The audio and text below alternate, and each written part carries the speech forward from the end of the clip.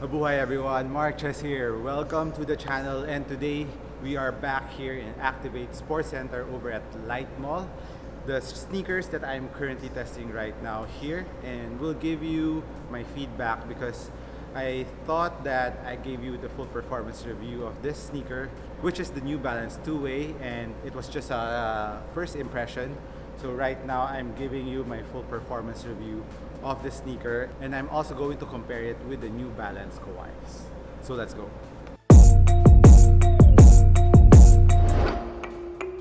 So before we start off with the comparison and the performance review of the two ways, let's do a little unboxing first. And what I have here is another Nike box, and this Nike box, I'm just lucky that I was able to cop this over at Titan for the raffle. So let's open it. Ba-bang! Look at that. So this is the Nike Dunk in the zebra colorway. So this is a Dunk Low, and what it says in the box is it's the Nike Dunk Low Retro PRM, which is also, I think, means premium because technically it has more premium materials on some parts of the sneaker. And for this one, the premium ones features this long suede from the toe area going to all the panels of these dunks, and it's made out of this very subtle zebra print. So that's why I like this more than the louder zebra style. So this is a more subtle zebra. You really need to take a closer look to it if you want to see the zebra print, which you can see more here around the heel part of the sneaker. But from afar, it just looks like a black and white sneaker. So it's very minimal and very nice subtle details to the sneaker. And of course, for this dunks, it has an air unit around the heel. That is a standard for all types of dunks. And the outsole, of course, is made out of the same outsole like in the Jordan ones. And a little trivia about that, the traction from the Jordan ones was gotten from the dunks and not the other way around. The dunks came out first before they made the Jordan ones. So a little trivia on that, guys. So as for the sizing of the dunks, it's true to size if you're a regular footer.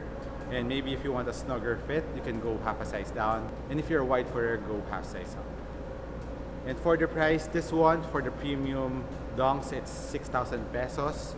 And for the standard dunks, it's around 5,000 plus pesos. So you'll need to add a little bit more for the premium ones. But currently right now, the zebra colorway is actually sold out, and it's just available for raffle.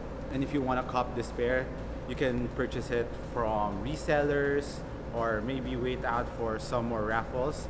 Usually Nike, some other boutique sneaker stores raffle off the second time on the same sneaker colorway. So that's it on my unboxing on the zebras. Now let's get into the performance review of the New Balance two-way in this very Miami Nights colorway. That is what I'm calling this colorway because it really reminds me of the Miami colorway, which has a teal green, a very nice pink to it. So let's discuss first the upper of the two-way. As for the upper of the two ways, it features the weave that we have seen in the Omnis and in the Kawhis. And in the Kawhis, you can see it here on the lateral part and middle part of the midfoot of the sneaker, and also around the tongue part. And the Kawhis that I have with me is the Jolly Ranchers. So shout out again New Balance for sending this over to me for review. Thank you very much, New Balance Philippines.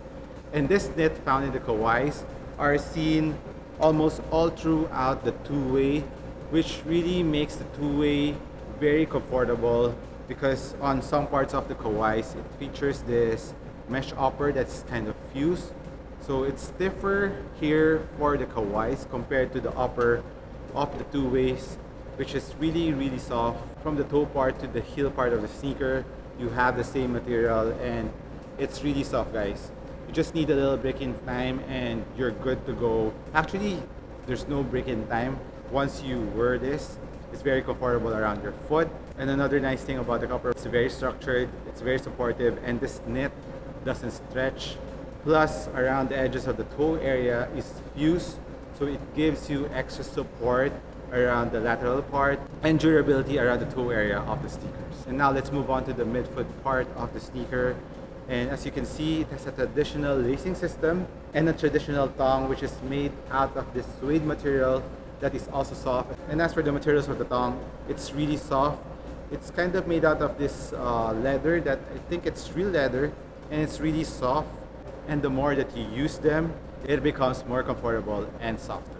As for the ease of wear, it's very easy to put your foot in because it has a traditional tongue. It's very easy to open up the sneaker and put your foot in. You can adjust the fit easily because it has a traditional lacing system. And comparing it to the Kawhi's midfoot, it's quite similar. And moving on to the heel part of the two ways, features the synthetic leather that's quite soft, and it has an internal heel cup for heel containment and lockdown. And as for lockdown, it has a very good lockdown, no heel slippage. You're very well contained around the heel. Ankle protection is very good. It's a mid-cut sneaker. Very similar to the Kawhi's, yes. The cut of the sneaker is very similar to the Kawhi's. It's a mid-cut sneaker. So if you want extra ankle protection, the two-way will give you that. And the main difference of the two-way with the Kawhi's is, of course, this big plastic plate that you can see in the Kawhi's that has a little weight on it. Some doesn't like that, and some don't mind, like me, because the fit of the Kawhi's is really good and I don't mind the weight. Maybe on a lighter player, he will notice that, but for me, I'm not that light, so this heel cup didn't bother me at all. But if you want a lighter heel, the two-way will give you that. If you don't like this big heel cup on the Kawhi's, you will like the two-ways, which is lighter around the heel. And like I mentioned at first, durability on the two-way is quite nice. But if you want a more durable material around the toe area, the Kawhi's will give you that. It has this leather overlay on the toe area, plus this very big fuse area compared to the two-way, which is there but not as big as the ones on the Kawhi's. So it's just a matter of preference. If you are a bigger dude, if you're a stronger player, you will like the durability and support more on the Kawhi's. But the two-ways, still not that bad. It's very supportive. The upper is really suited for all types of players. Now let's move on to the cushion parts of the two-way. It also features full-length fuel cell, like in the Kawhi's. But the main difference is of course the thickness of the fuel cell. The fuel cell is a lot thicker on the Kawhi's, especially around the forefoot area where you will feel more impact protection and more bounce compared to the two-ways. But the nice thing about the two-ways fuel cell on the forefoot is it has bounce, plus you are very close to the ground. Court feel is really good on the two-ways, very responsive. The Kawhi is also very responsive, but not as responsive as the ones in the two-ways. And as for impact protection, even though outside the two-ways looks like it has a thicker fuel cell around the heel, but the fuel cell on the Kawhi is a lot thicker around the heel. And the Kawhi's felt more plush compared to the two-way. And I think one of the reasons why is the Kawhi's fuel cell is exposed more on all sides from the lateral to the medial part of the heel, while the two-ways fuel cell is kind of cupped around the medial part and just more exposed around the lateral part. So in terms of impact protection around the heel, if you want more impact protection, the Kawhi's will give you that. But on the two-way, it still has impact protection, but not as good as the impact protection that you'll be feeling on the Kawhi's. Now let's move on to the traction and outsole of the sneaker. For the traction of this two sneaker, they are very, very good. New Balance basketball sneakers have very consistent traction. All of their basketball sneakers have very good traction. The grip is awesome. And once you have broken them in, it will squeak a lot, it will grip a lot. And dust pickup is not a problem on these two sneakers. They both kind of have the same traction. The gripiness is awesome, the bite is awesome, there's squeak to it. And as for the hardness of the rubber, both I think can be played outdoors, so you won't have any problems with these two for outdoor play.